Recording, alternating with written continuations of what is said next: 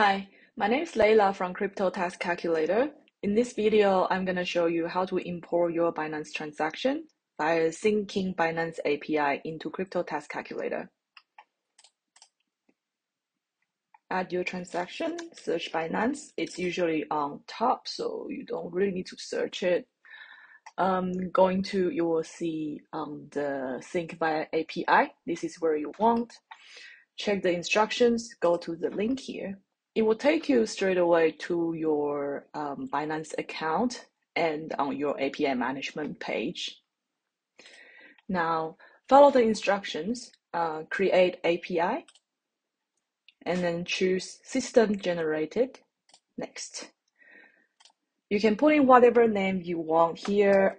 Usually I will just put in CTC or Crypto Task Calculator. Here I will put in CTC Test. You will be prompted to do some security setting. Once you finish your security requirements, you can see that the API key is generated. Keep in mind that secret key only visible at the time the API key is created. So you can only say it once, which is now. If you want to keep this, make sure you write this down somewhere else or copy and paste it somewhere else. So once you confirm your API restrictions is enabled reading only and the IP access restrictions is unrestricted, you can copy and paste that in your Crypto Task Calculator.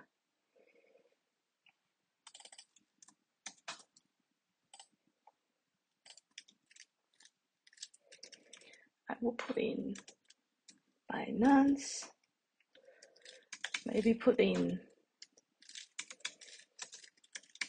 the API key as well, so you know which one it is, and then import your API.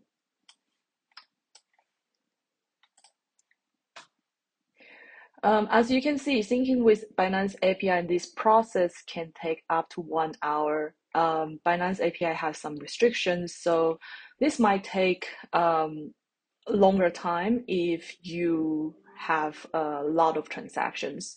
So just leave it there, click continue and move on whatever you are doing, and then you can come back later.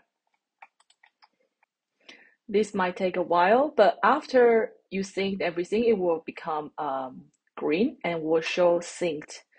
You will be able to check how many transactions it's synced, and then you can check the transactions on your transactions page.